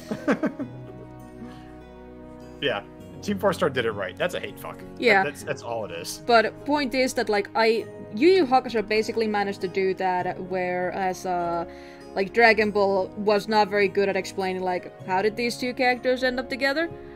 And that is one of the reasons why I absolutely adore Yu Yu Hakusho. I'll say this for Dragon Ball's writing for romance. Mm-hmm. It's not good. Let's be real. It's the weakest point of the show. Like we skip all of Krillin and 18's like dating. And yeah, like you don't even know how they end up together. Yeah, which is why I really like what TFS is doing with Dragon Shorts and everything. Mm-hmm. But what I did like is how Goku got with Chi-Chi, actually. Mm-hmm. It was the sweetest thing. Like, when he realizes who she is and why she's so mad at him, he doesn't, like, say, oh, well, I didn't know I that. He calmly and rationally explains, like, look, when I was a kid, I was really uneducated. I didn't understand what you were saying. I thought marriage was food. I'm sorry, my brain didn't know what I was saying at the time. And she's like really crestfallen about it. Yeah. Because Chi-Chi's this lovesick, crazy girl who thought that she was destined to be with him. But Goku's immediate next sentence is, it's a good thing that my heart does. He realizes that he'd made this promise to this girl. He realizes that this is something important. He does like Chi-Chi, and she's a genuine badass at the time. Like, there's no reason why he wouldn't do this now that he understands what he's doing and that he's someone who's true to his word. So he immediately asks her to marry him now that he understands the concept. Yeah. And what so many people forget is that, like, so many people like to play the Goku's a bad dad card. No, Goku's not a bad dad. He might be a bad husband at some point, but he's not a bad dad. But what so many people forget is that at the start of Z, Goku has retired from fighting. He admits to Piccolo that he hasn't developed a technique or been serious about his training for like 4 years. He has just been living at home, being a family man, taking care of Gohan, hanging out with Chi-Chi. And you know what the consequence of that is? Mm-hmm. He dies. And then he comes back. And because he wasn't strong enough when he came back, he was hospitalized for most of a year. And then he traveled out somewhere else because his family was in danger. And then he's hospitalized for another year. And then he comes back and he spends some downtime in the Android Saga when they're getting ready for it. He spends some downtime just being a family guy. Not that one. Just being a family man. God, just imagining Peter from Family Guy with Goku's head. Ugh. But he spends some downtime. He spends time with his family. He's training. He's going out. He's training with Gohan and Piccolo. But it's not his sole focus during these 3 years. He's just training, or he's just being with his family. And that's not enough. So the world gets horribly threatened. A lot of people die. He dies. So is it really any wonder that he's as focused on training as he is? Every 5 months or something horrible happens on the planet. And because he's not strong enough for it, either he or someone he cares about dies. Literally dies. I feel like a lot of people just forget that he tries. Like, he tried so many times to just be responsible for his family. And the world kept slapping him back into you need to train. You need to be the strongest you can be. And don't get me wrong, Goku enjoys that. Like, Goku enjoys everything about martial arts. It's self-improvement. It is bettering yourself for the purpose of bettering yourself and for no other purpose. And that's what Goku's all about, which is, again, why he's such a big favorite in gyms and stuff. But people forget that he tried to give that up. He tried to give up martial arts. Or maybe not give it up, but, like, dedicate some of his time to something else. And it doesn't work. Every time he tries, something terrible happens. I feel really bad for him. Or maybe really good. I don't know, because, ultimately that is kind of what he wants. He wants to keep fighting. But, like, he's tried to hang up the towel. He's tried to, like, at the end of the Cell Saga, he's like, look, everyone keeps coming after me. Maybe if I'm gone, you'll all be safe, so just leave me dead. I'll miss you guys, but just leave me dead. And then that doesn't work either. The poor guy gets no break. Oh. I might do, like, an entire rant about just that someday. Just, like, with slides and everything. Just be like, Goku tried, damn it! Hashtag Goku tried. He did his best. Goku became stronger than God because the world kept making him do it. Yep. He enjoyed that fact. He's very glad that he got to become strong. But man, he tried to be a family man. It just didn't. It wasn't in the cards. I do like. I think Team 4-Star said this at one point too. I like that you can have this conversation. You can go, hey, remember that time Goku fought God? And you can legitimately answer that with, which one? Goku fights a lot of gods, man. I love Beerus. Oh, Beerus is so good. Beerus is, in my opinion, probably like the only real worthwhile good addition to the series after Z ended. I'm not a fan of like any of the villains. Hit's kind of cool, I guess. But, I mean, he's not really a villain. And he's kind of quickly forgotten about. Jiren is the most bland piece of shit I've ever seen in my life. You know what? I'll give it this. Super Broly, pretty good. I like Super Broly a lot. At least in comparison to Z Broly. Z Broly was the dumbest thing I've ever read in my life. Or watched, I guess. I became the legendary Super Saiyan, this being of insurmountable strength, because Goku cried for 3 hours next to me when I was a baby. And somehow, despite being a literal baby who was unable to talk or read, and because no one communicated Goku's name to him, somehow he gained trauma from the name Kakarot? Never made sense. Never made literally any sense to me. I remember going to school when the Broly movie was aired, and so many people were talking about how cool Broly was. People were wearing Broly shirts. Broly power maximum! And I'm just like, did we watch the same movie? This is... Like, yeah, it was kind of cool, I guess, but, like, it's a really bad character. Super did a much better job with him. Probably because Toriyama was actually involved in it, and he's like, we're not doing that. We're never doing that. That was stupid. It's kind of like literally how George Lucas is coming back to Star Wars because people keep fucking up his entire freaking legacy. Yep.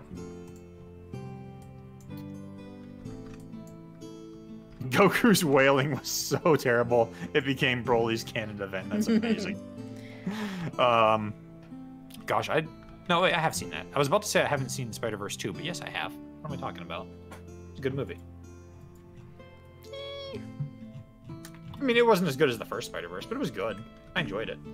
I don't know, my problem with the fact is that, like, they left it in the middle, and I'm like, I don't like when movies do this. Yeah, it's clearly set up for its sequel, but I mean, sometimes you have to tell one story so you can tell the next one. I get that. At the time, it does kind of leave you with a I'm unfulfilled sensation. Like, this movie just blue-balled me. What's that? Nothing.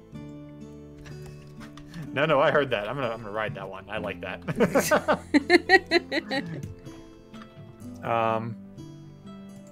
But I mean, it was still good. It was entertaining, but yeah, I'll be happier whenever presumably it's gonna be a trilogy. I guess it could have a fourth movie after that. Who knows? But I'll be happier about it whenever I see the whole thing. Like, I think long-term that works. Short-term, it's... I don't know. I mean, it obviously worked, I guess. I didn't like when Harry Potter did it. I don't like when they do it now. When did Harry Potter do that? Harry Potter had to split 2 movies. Oh, yeah. One book into 2 movies. So I think it was Deathly Hallows that they had to break into 2 movies. Probably. Also, right. Main colors are done. I see that. Looks good. I am tired, and I'm hungry. You still got 22 minutes. No. Keep going. No. Keep going and we can get Subway. But I want Subway now. Well, too bad. You've got 22 more minutes of stream. I'm ending the stream here. No, you're not. But Johnny. Don't let her. But Johnny. Don't let her. Just want to get some freaking food. Let's see. Bun Havoc points out that The Hobbit became 3 movies. My goodness. I've never been a big... So, this is weird. earlier on, we talked about me being a fantasy writer.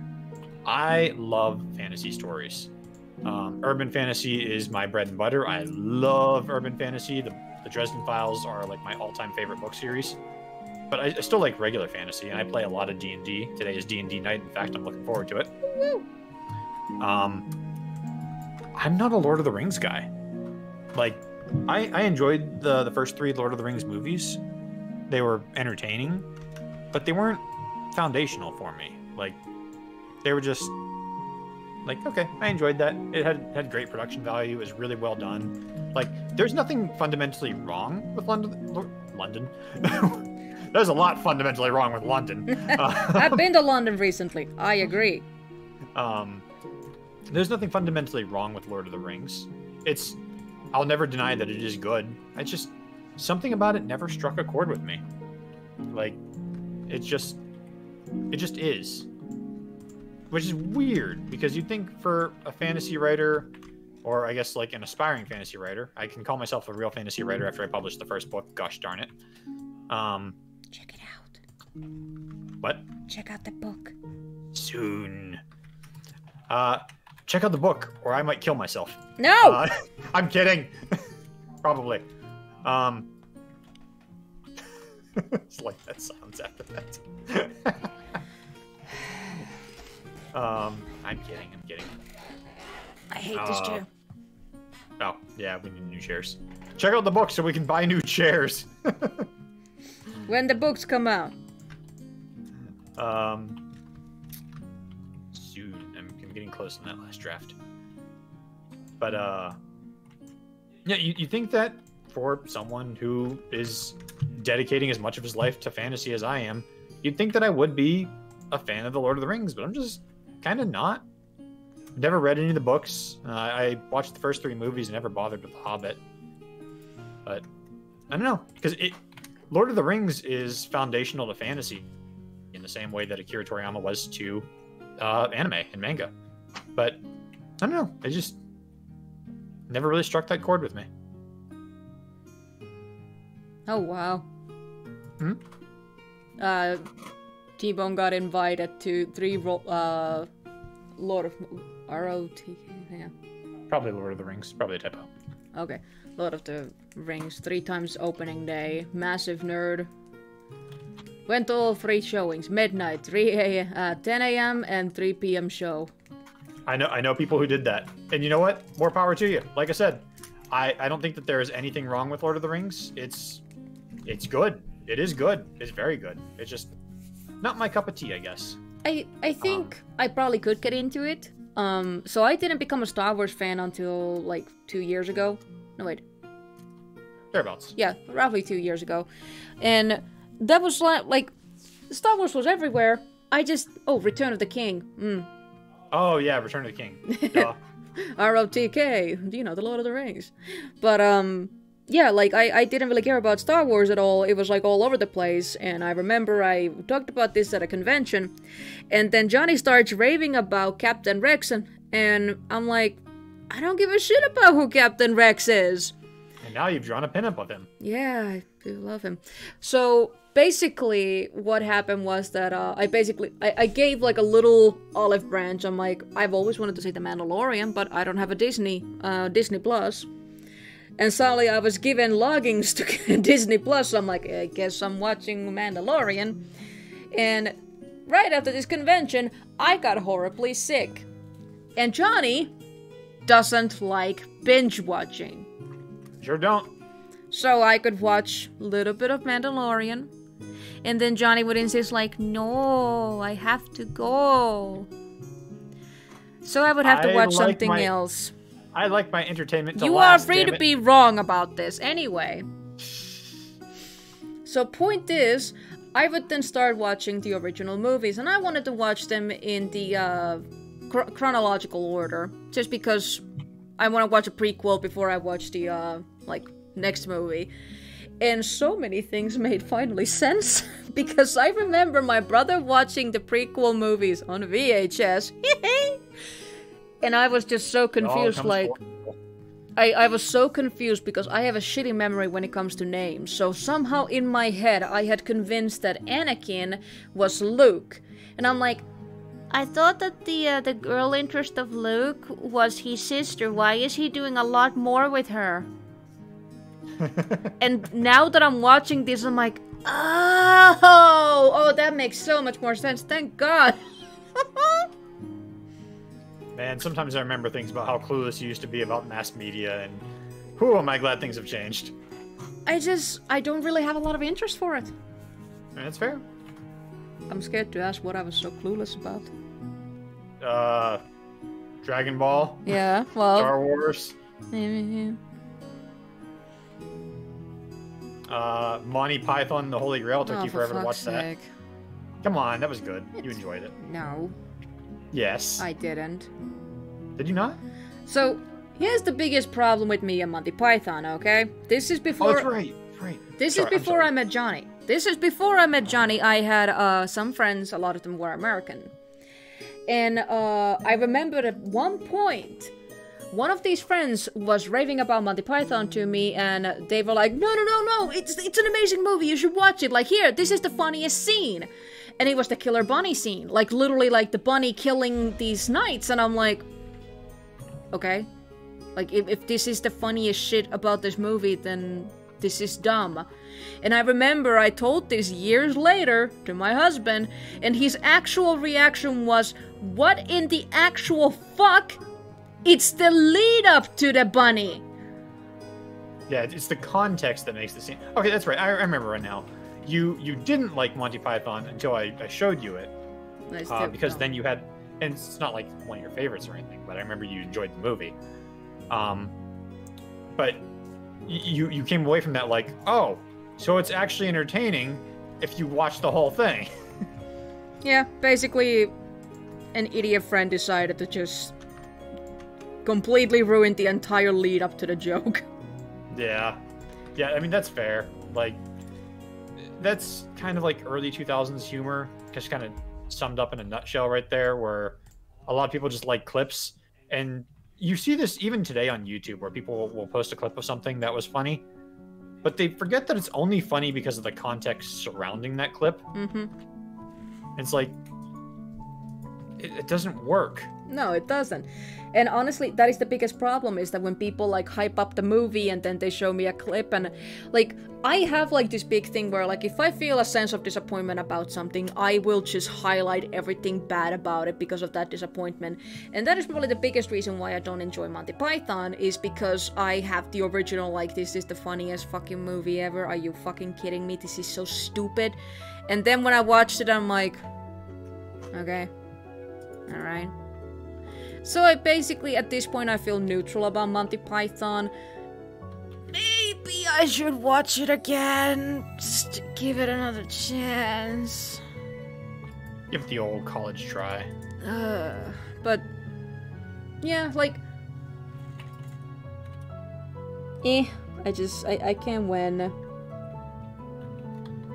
Whenever people like try and recommend any kind of thing, like shows to me or movies to me, and say like, here, let me show you oh my god, the Lego movie! This happened with the Lego movie!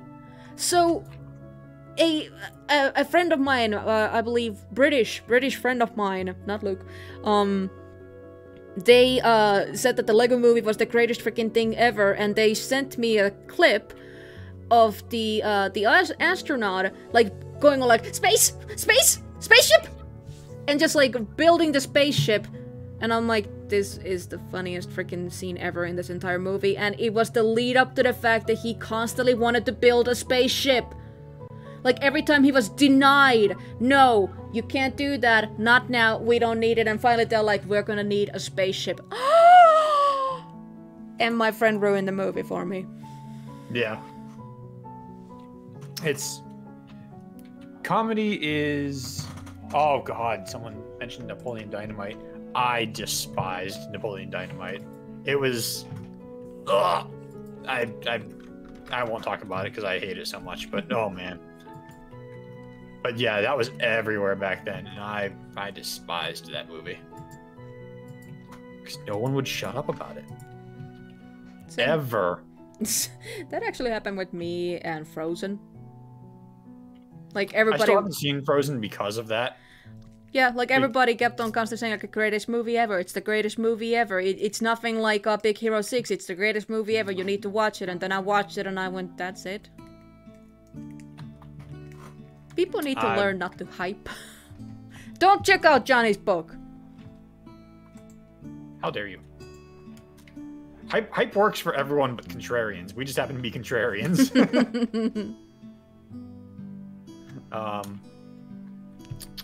I loved Big Hero 6. We went to watch it like 2 times in one weekend. Oh man, that was such a good movie. I really enjoyed it. It's once again, it's not a perfect film, but No. it's just entertaining enough that like I don't care. There's like details in there that you can notice later that you will appreciate. It's very emotional. It is just like I enjoyed Big Hero 6. It was really good, and it dealt with like grief so freaking well. I'm eating licorice. Yum, yum, yum, yum. Eating licorice. Should be drawing. Yum, yum, yum, yum, yum. Draw. Yum, yum, yum, yum. Draw, cowboy. You know what's one thing I always really liked in like old cartoons, Looney Tunes kind of stuff. I loved when you'd have 2 characters who were in an obvious standoff and they'd go draw, and instead of drawing guns on each other, they'd like run off to opposite sides of the screen, and they'd both come back with a drawing easel and be like painting something. I love that bit. I know it was overdone. I know everyone knows the punchline at this point. I love that joke. I'll never not love that joke. It's fun. It's innocent. There's nothing wrong with it. It's one of those jokes that, like, if you see it even today, it's gonna be like, Yeah. It's kind of like every romance reader will want enemies to lovers. I mean, having been on your server, yeah, it does seem to be kind of universal, doesn't it? Y'all will not shut up about that. The chemistry.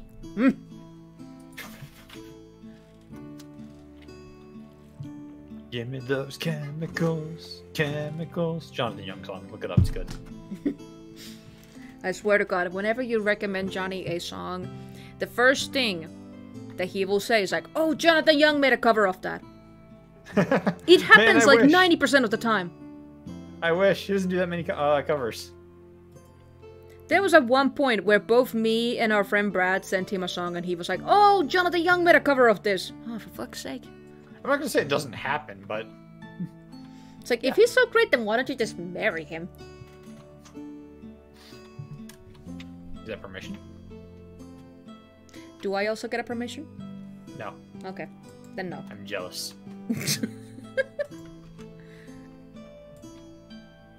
And so are you, so you can't play this card. Alright, I need to figure out where the light's coming from. Top right. Yeah, but that would cause 18 to be completely in the shadow. Top left. I think... Top. I think... I'm gonna make it be, like, from this direction. So that, like, this is... Because if it comes from, like, here, this entire face would be in shade. I cannot see where you're pointing for some reason. I'm drawing. Oh. And Oh, there's also, a I just lag. realized that, like, yeah, there's stream lag. So if you say that, I'm not seeing this for, like, a good, like, probably a minute or something. Oh, yeah, I'm now seeing the first arrow that you drew.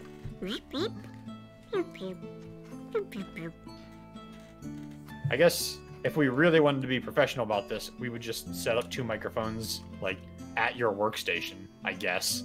Or one microphone and just use them, you know, sit next to me.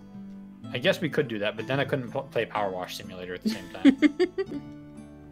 That keeps the mind sharp. Does it, though? Does it really? It keeps this treehouse cleaned, gosh darn it, I'm almost done. Window frames. Don't touch my clogs, and the ruler of everything are on constant repeat in my head, with the occasional break for the minute-long poke dance. See, for me, it's the Hamtaro theme song. Hamtaro. If we work together, it's much better. Siemenet on herkkuamme, hum hums hei. Both Finnish and English, by the way. Yep. Freaking Hamtaro, just like that theme song. Why? That show was on every morning whenever I was getting ready for school as a kid. I don't know why. I guess that Cartoon Network was running it a lot at that time slot. And my little sister would put it on every morning, and my mom would be watching it with her, and I would wake up every day, and that'd just be on TV. And I couldn't complain, because every afternoon I would want to watch Dragon Ball.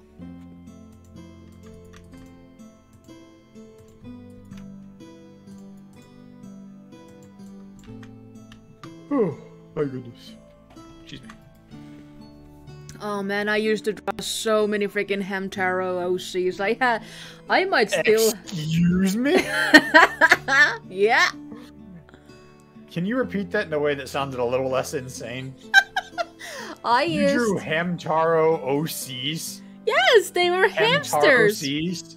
Hamtaro characters that were original. Oh my god. This was like... Oh god, I don't think it was even that. No way. I hope it was back in elementary. Hana, I hate drawing fan art. Also, Hana draws Dragon Ball Z androids and talks about the time that she made I don't like drawing fan art. I have no love for it. Like, even this actually is a little painful to me. And I love these characters, but I don't know what it is. Like, if I ever am drawing fan art, I have to legit, like, absolutely fucking love this character. It's why we get such little fan art out of you. It's true. It's true. And it's sad. I'm sorry, but the reason why nobody knows me is because I rarely draw fan art. Yep. I'm not gonna deny it. Yep. And I wish I could draw fan art. Like, I see some people who just draw nothing but fan art, and some of their styles may be just a little shit. But they have, like, such a following because of it. I'm gonna fix this problem. Oh, Fan Art Friday exists for a reason. That reason is because you're gonna gain a following. Whether Fan Art Friday was created because Johnny insisted on it. And look where it brought us. Now we're drawing androids and we're having this conversation. Isn't that great? Isn't this great? Yeah, this is great. Just so rare that I actually enjoy a character. Like, it's not even that I would rather be drawing my character. It's just like, I have no love for this character. Johnny complains a lot and criticizes everything. I hate characters and I won't draw them. Honey? I'm just giving you grief. You criticize about furniture. You criticize about shows. You criticize about movies. In the middle of watching Encanto, you just out of nowhere said, "Drop dead and die, you bitch." And then continued watching the movie. The amount of criticizing... I don't remember this. I do. I don't remember this, but it does sound like me. You guys should have seen how he emotionally handled freaking, like, Iron Giant. No, we were watching Iron Giant! We saved this for next week. No! We were watching Iron Giant. We had our buddy Brad over, and him and I had both seen Iron Giant, and we knew how amazing that movie was, and Johnny had never seen it. So we watched Iron Giant, and in the most sad fucking scene in the entire damn movie, you know what this man does? You know what this man freaking does to handle his emotions? When the Iron Giant flies up into space and explodes. And when we just see that distant explosion shining like a star in the sky, while Hana is failing to hold back tears and Brad's getting weepy, I throw up my hands and I cry out, "Jesus is born!" And I believe both me and Brad just goes like, "Are you fucking kidding me? Seriously?" Brad just looked at me and he goes, "You done? You get them all out?" Mm-hmm. This is how my husband handles emotions. Do you realize how lucky I am that I get an I love you out of him? You get many I love yous. Exactly. It makes no fucking sense. I feel love. Mm-hmm. I feel Hunger. Hunger. Mm-hmm. What's that third emotion? Horny. I get angry. Horny. Horny is an application of love and anger. Okay. Sometimes hunger. Okay.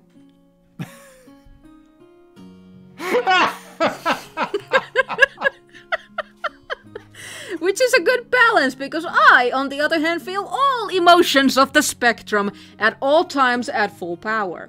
You should feel fewer. Yeah, I should. I would love that. With that said, we are on the last 24 seconds of our stream, so thank you so much for joining us today here at our TED Talk. If you would like to see my husband join us again, please do say so, because this was an experience. Drop a like, smash that subscribe button. We're gonna put this on YouTube with later. 2 whole viewers! It's a podcast now. Why not? I'm gonna start thinking. Whoa! Didn't I come up with? I came up with a name for a podcast just the other day, didn't I? Oh, what was it? It was so good. Thanks so much for joining us. No, Kippo. keep it going. I need to remember the name of it. It needs to be the last thing that we say. I don't remember. I'm going to find out. Keep it going. I usually kind of tune you out. I know you do. What was the name of it? I don't remember. I'm gonna find it. I'm searching every Discord chat that I have. Podcast. What was the topic of the... It was like I think it was a pun of some kind, knowing me. Oh my god, what was it? What was it? I don't recall you talking. It was right before we played D&D not long ago. Uh-huh. Are you sure you didn't say that in a voice chat? I know I did say it in a voice chat, but I think I said it... Damn it. Okay, was it my session or Brad's session? I don't know. It was something and something. I know it was... Oh, it's gonna kill me! We'll edit this in later. We need to go get Sam Subway. It'll be the name of the video. Just know that when we did this, I sat here and agonized. My 4th emotion, agony. And then 5th emotion, physical pain. It's not an emotion, it's a sensation. New sensation. 5th emotion, smartassery.